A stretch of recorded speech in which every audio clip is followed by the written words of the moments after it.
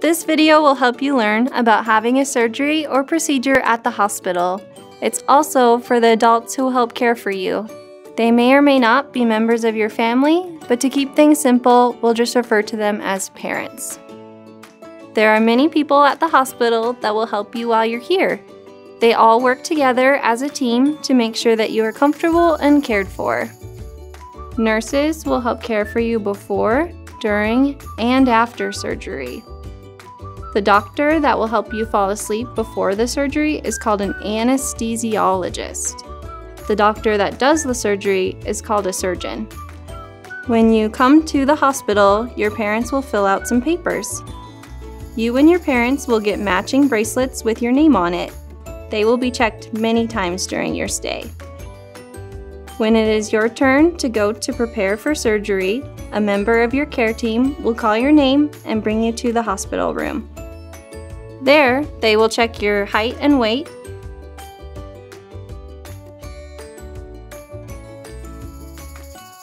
check your temperature with a thermometer, check your breathing with a sticker that goes on your finger, and check your blood pressure with a cuff on your arm that gives a tight squeeze.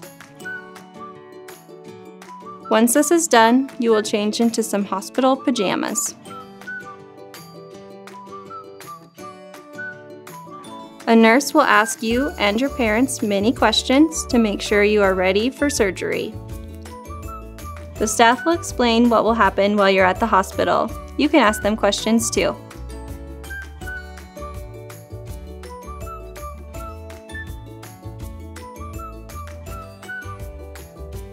You can ask to see if there are any games or toys to play with while you're waiting to have your surgery.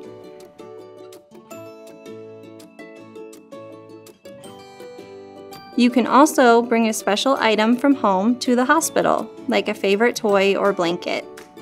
Ask your nurse if you can bring it into the surgery room with you.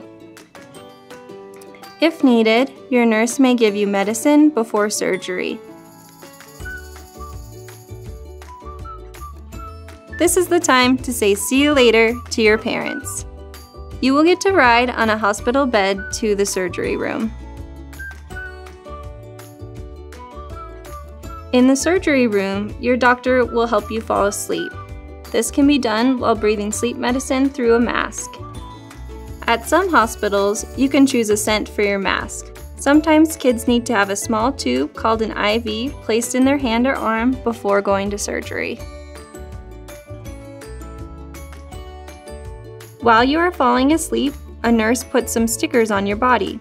These stickers will tell them how your body is working while you are asleep. When your surgery is finished and the doctor stops giving you the sleep medicine, you will wake up. When you wake up, you'll be in a new room. This is called the recovery room.